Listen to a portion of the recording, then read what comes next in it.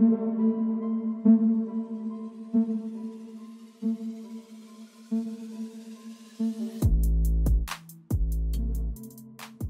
back, everybody, to another episode of Movie Social. We're your hosts, Ricky and Steph. What up, what up, what up?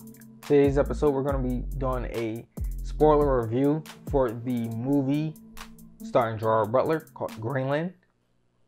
And the title, yes, is partially fitting, but doesn't come full circle till halfway through the movie, just about. But before we get into that review for this movie, if you like the channel and you want to support this channel, go ahead and subscribe to the channel and also like the video, turn on those notifications, and share the channel with your family and friends, and be able to be on the lookout for more of these reviews for movies, TV shows, video games, and anime. And Steph, how did you like Greenland? It was pretty good. I actually really enjoyed it. To me, it was suspenseful. It had its own type of action. Not like, fighting. It did have some fighting, though, but not like, not your traditional fighting in a sense, or traditional action. It was like a race against time, life or death situations and stuff like that. So to me, that's another genre of action packed. It was really good. I enjoyed it. The only thing that does worry me is something like this would really happen. I mean, hey, a lot of things can really happen from these movies and shows. I mean, that's where they get it from. Yeah, I mean, this was scary. This was definitely a scary thought process. I mean, meteors have hit Earth before, but none to that magnitude since supposedly the Big Bang. Yeah. But all in all, thoroughly enjoyed the movie. I mean, definitely enjoyed it. It was definitely a different take on the whole ending of Earth once again. I will say the ending, though, I'm going to get into, I didn't like that as much. But throughout the whole movie, the buildup of them trying to get shelter to survive the incoming wave of meteors crashing down to Earth. After they thought everything was just going to pass right by. And then, lo and behold, whoops. It's coming crashing down onto Earth. It's breaking apart. And then they discover that it's a big piece that's big enough to cause the end of civilization as you know it. And it's crazy just because that one hits, and it's supposed to send a ripple effect around the whole world. It's crazy. And one of the meteors hit right around Philadelphia. I was like, dang. We did. Philly always gets tortured in these movies. Wasn't worse than Tampa, though. Florida as a whole was gone.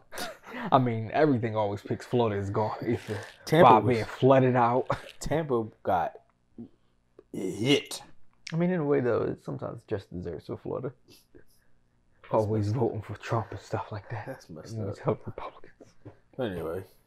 But what is your favorite and least favorite moment for this movie?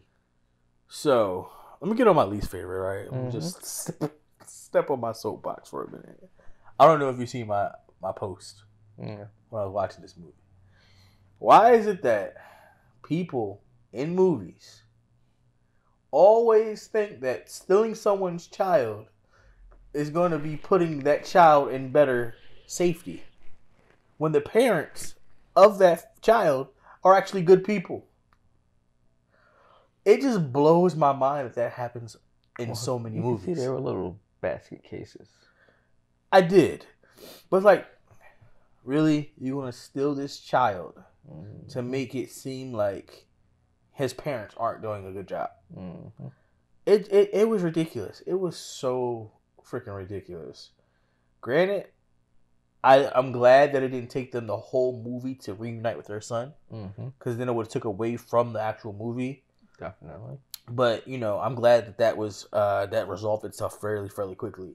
But it just blew my mind that some people think this way. Like, oh, I see you're protecting your child, but you're not doing a good enough job. Let me go ahead and take your child from you. Let's see. I think their whole thing was they didn't really care about the child. They were trying to just get the wristband to use it, True. which was still a flawed plan because the father didn't have one. The father didn't have one, and then the son was already rejected. Yeah, because of that. Because they almost got through without being scanned. It was just true. Yeah, he didn't have a wristband at all. If they'd have seen one, they would have been like, "Okay, go ahead." Yeah, true. That is true. My favorite part, though, would be just the whole race, like the whole race against time, yo. Mm-hmm. Like, it was like, all right, we got to get here, because if we don't get here, then we're done. If we get here, then we can jump on the plane. They almost didn't make the plane. He did something drastic to make the plane. Then the plane, by the way, the pilot in this movie, impeccable, yo. Like, they went down and they landed, they crash landed, but no one other than the pilot and co-pilot, no one else died. Like, that was some great flying there. Well, they lucky the plane didn't explode. Exactly, that's what I'm saying. Like, that was great.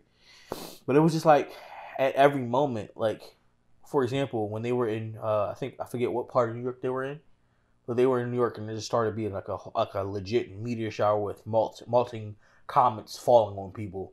Like, that whole thing was like, oh my God, are they going to make it? Are they going to make it underneath this bridge? I mean, yeah, every time you turned around, it was another hurdle to overcome. Exactly. To get to the next it was point. just insane. And what blew my mind was, remember when the first initial comet hit, or the meteor hit, and it was just like silence? And then 30 seconds later or 10 seconds later, it was like a massive shockwave. Yeah, and mind you, they were in Georgia. Exactly. And it hit Florida, which is crazy because they thought it was going to hit right into the water, right out in the ocean, right off the coast. And it was like, okay, we're waiting. Everybody's all excited, waiting to see. I'm like, first of all, why is anybody going to be excited? But mind you, he already got the alert in the mall while he was in the grocery store. Yep. Get stuff. And I'm like, government. Once again, the government already knew what was coming. They did, obviously, because the landing didn't happen for what, another hour, like in their time, like not in movie time, but in their time, it seemed like it was like another hour because they left, still had the little party while it was going on, so it had to be within the hour. Yeah, it was within like a half an hour or whatever. Yeah, but still, the government knew for sure. Yeah, that this was happening, especially to pick people. Well, you can send out those alerts and all that stuff. They knew beforehand. Yeah, and the state of Florida was just gone immediately. And that shot, for that Tampa, like when it hit Tampa and it just was decimated. Mm-hmm. Man, oh man, oh man, yo, there were so many good parts of this movie, but I had to pick those. Yeah, especially when they went out and zoomed out and seen the imagery of the United States, and you could just see Florida completely just gone. Like, you knew where Florida was supposed to be at, but you see none of that was there anymore. It was there. It was just there a minute ago. None of it. Like, nobody there survived. Even if you were in the air, you wasn't surviving. Which is crazy. Me, my least favorite part would have to be the ending. Okay. They get to this shelter. One, I had questions about this whole shelter thing, but I am not an expert in this, so I won't hold them too much accountable for this, because, in my opinion, a meteor hits Earth. You going underground is not going to save you, if you ask me. Unless you're going deep, deep, deep underground. Because the distance that they went underground wasn't deep enough, if you ask me.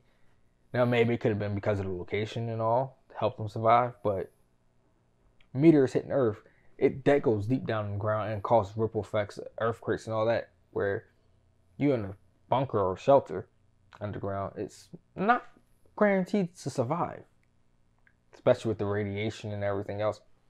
And they were underground for 9 months or so. Come back up, he still looked like he went down there just a day ago. No extra big beard, none of them had none of that stuff. And then they miraculously able to open up the doorway, and nothing is blocking it. You had planes and stuff so close to it, but not close enough to destruction. I'm like, how? And then they just open it up like, oh, let's see if the air is breathable now. 9 months later. So they did say that the radiation levels were low. I don't know if they said it very low. I heard that, but I'm like, really? 9 months though? I know some places. I get what you're saying. Some places it takes years. I mean, it does take years upon years. Let's look in whatchamacallit? Like Hiroshima, Russia, whatever. Chernobyl. wow. And that wasn't even a full like explosion going off in a way of sense like this. And it took decades before and life was sustainable there. Makes sense. I definitely get what you're saying. It was just like I'd rather them just cut it once it hit and then do a second movie or anything. Or flash forward like 10 years later or something like that. Yeah. Or something like that. I get what you're saying. It would have been a lot better. But sheesh, when they looked around the world at the destruction. My favorite part would have to be, though, how they were trying to get everybody was trying to find a way to get to Greenland once they found out it was going to be in Greenland. And the fact that they actually had a nice supporting cast of actual people that have been stars on other shows or movies, including things on Netflix and other stuff like that. But once again, the black man always got to die. Oh, God. And the way he died was just horrible. Yeah. Helping out, which made no sense. So you people trying to steal wristbands. Like, what was the purpose of you trying to steal the wristband? They're going to scan, and they're going to get your ID and everything. He said, "Give me your band and your ID." Like they're not going to look at the ID and not be you. Like, or they're the government for crying out loud. When you scan it, it's going to pull up a picture of you. Yeah, I'm like, what is the point of it? It's no way you're going to get with that band, and once he takes the band off, it's voided because it's been broken off. Yep. And so you caused quite a few deaths, including your own, for it. And sheesh, did he get hit hard. But it is what it is. Did you enjoy the movie? Would you recommend it? Definitely recommend it. And it's video on demand, $20. But yeah, I enjoyed it for sure. Definitely will recommend it. Very good movie. Another world ender. Yeah, essentially it's another word. I feel like Gerard Butler is kind of in that genre of like world ending, saving the president, stuff like that. I mean, hey, we getting another White House. Whatchamacallit fallen. Olympus is falling for the fourth one with them in it. Yeah, so it's like people need to start protecting the president, and we need to find a way to make our world safe. I mean, only thing I didn't like. No, don't get me wrong. I would definitely recommend watching this. Other than what I mentioned in my dislikes and likes, was the fact that the moment that they started to see that it was going to be impacting the Earth, normally they would try to send out missiles or whatever to break it up in outer space, so that way no radiation or whatever affects the Earth. But you didn't see any of that unless they seen that it was no way of them doing that safely. But sheesh. Goes to show you better. Hopefully, you have a position or you work somewhere where you're needed to rebuild humanity. Because everybody that was selected was needed. Mm-hmm. I mean, I'm not sure they need people that know technology. Facts. You need us. But that was crazy. I felt bad for the family. It was the tearjerker in the beginning. Oh, when they were driving away. Take the daughter. Yeah, I'm like.